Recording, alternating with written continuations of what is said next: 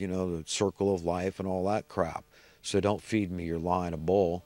Okay, so that they think they're the intelligent, pragmatic, educated one on this matter, the scientific ones. And that's why it's so important for believers to explain to them that there's a whole hell of a lot more to this thing than, you know, that. That's just very superficial. This idea that you just get to live and die and skate and, you know, nothing else matters. I don't think about where I'm going from here. I don't think about souls and integrity and honor and, you know, the fact that not caring about the least of men means not caring about Jesus, even though, yeah, I go to Christmas parties and I talk about it because so many other people do. And, you know, it just, people are missing the mark, and I don't want their blood on my hands or head. When at the harvest time, if they don't know it, but they're really a weed, they look very close. It's like fool's gold or something, right? There are weeds that can mimic a cultivar, and so it's very difficult to identify it until the very end. And that's what I mean. I don't want them to say, look, nobody warned me, God. And, you know, yeah, that guy claimed to be religious and he was bragging and talking about Jesus and the Bible and all this crap and acting all altruistic and, you know, goody two-shoes and preachy and all this. But he never warned me that this was serious business, that this was a ticket to hell, okay, a surefire ticket to hell, that I was just off track in my mind, was impure. Okay, I was carnal, worldly minded, and I didn't know that I was on the highway to hell. But I'm so glad he warned me so I could turn and be on the side of humanity and not selective humanity, not picking and choosing my peers and the people I associate with in my cliques and circles, okay, which is what people do, right? I mean, this class and all this, and, you know, you're out of your league, boy. You're, you know, commoner. I'm somebody. I'm here at the Oscars, and I'm in the political arena, or I'm in the, you know, this or that, you know, the guild, or you see what I mean? I mean, everybody thinks they're somebody. It's that elitist spirit. It's an evil spirit, and it's a surefire ticket to hell. Okay, you've got to have the opposite, whatever the opposite of being elitist is. And as far as I know, it's being egalitarian. That's it. A very good American quality, you know. And sometimes you get a little cocky, you know, outspoken. I think that's what a good American does. But, you know, later you can apologize, say, look, I said that in the wrong tone of voice. I meant it like this. And, you know, so it's okay, you know, because we're all at battle. So we all want to tend to just lash out and just, you know, rebuke and, you know, give a rebuttal, a stern scolding to somebody that we know is wrong. But what do? We lose the opportunity to win a friend for God. So this has to do with where your eternal spirit goes. Did you offer that person a drink of cold water? Did you encourage them and comfort them and point them in the right direction and talk about how serious this thing is? And, you know, what did you do? So we're all going to be answerable, and we should all be happy about that. A lot of people say, well, why in the hell would I want to be accountable? Well, because this is your opportunity to be rewarded for doing the right thing in life and passing the test. Not the test of, you know, you got this issue or that issue. I mean, we all have issues. Okay, we all have issues. I'm not talking about that. That's our sinful state, struggles and battles, and, you know, we know that we're not right in this and that. But those aren't the things that are going to get us to hell, okay? Because the thing that'll get us to hell is valuing the wrong thing, okay? And if you value the things of this world more than the things of God, the holy, eternal things, okay, that are consistent with what God says we ought to value, then we're going to hell. It's that simple. So it's not a mystery how people end up in hell and miss the mark. And it shouldn't be. God doesn't want it to be. He wants us to have clean hands. He wants us to have pure hearts. He wants us to see good. And he wants us to share that with others, because that's the way that we affect change. That's how we win friends for him.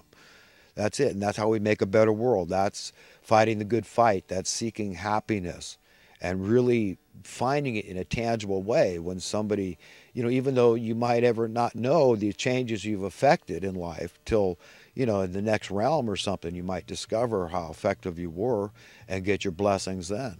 But in the meantime, you can be sure at least, you know, you've done your job. You've done your best to affect change, to be God's friend, and to really work for a better world. Not for some, but for everybody.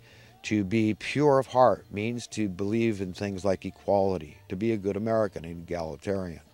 You've got to care. You've got to be passionate whenever somebody smacks of being an elitist. in any way, and you've got to let it offend you. And you've got to say, look, I'm going to tell you straight. You know, that's serious stuff. That's what'll get you to hell. Okay, and you've got to take it seriously. I mean, really. And I've got to warn you because I don't want your blood on my hands or on my head. So this is serious, serious stuff. And it's not about exalting yourself. I'm right, you're wrong, and you know, I'm smart, you're stupid, and you see what I mean? I mean, that is going to get you to hell too. You're going to hell with that same person that you're condemning. For with the measure we judge others, we too shall be judged. So we've got to be for real, man. I mean, and take it very serious. Who we are at the end of the day, when we stand one-on-one with our owner, with our creator, with God Almighty.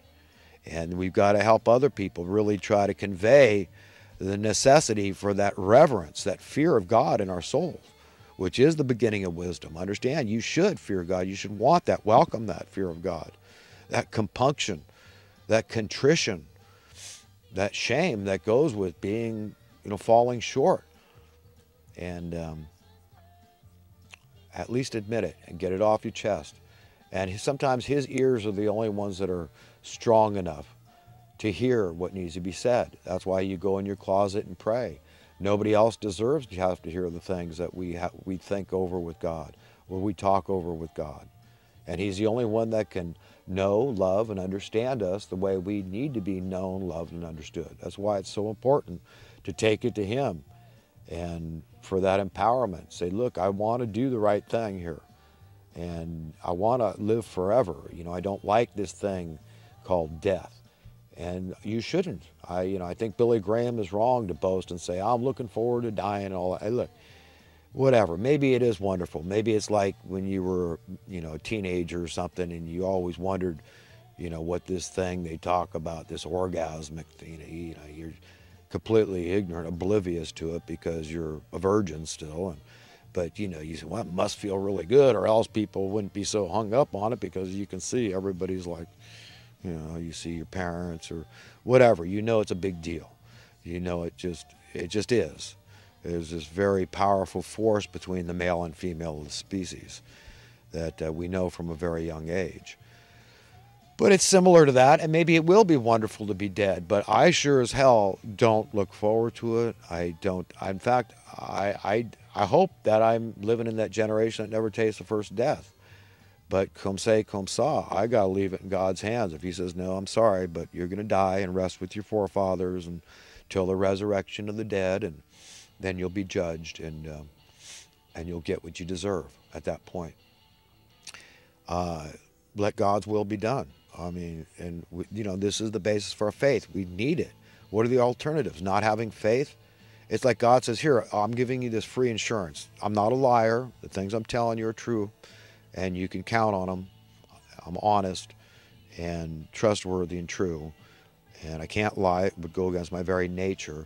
And this free insurance policy I'm offering all of you, and you know, why wouldn't you take it? So logically, you take it. That's a faith that we just say, okay, that's it, man. What are my options? I've got to trust something. You got to have faith in something. You got to believe somebody. Faith in something bigger. Even the Who talks about it, right? But we're one family, and we've got to act like that and stop belittling and marginalizing and subjugating people for one stupid elitist excuse after another. That we've been trained to be divided against each other. The devil is in the details of this thing. So it's serious. It's very serious. For all those that know right from wrong, you have a grave duty, you know, an insurpassably imperative, crucial duty to convey to others this most important information, because it is about salvation, where we go from here. That's it. And that's going to be decided by the one that created us, that owns us.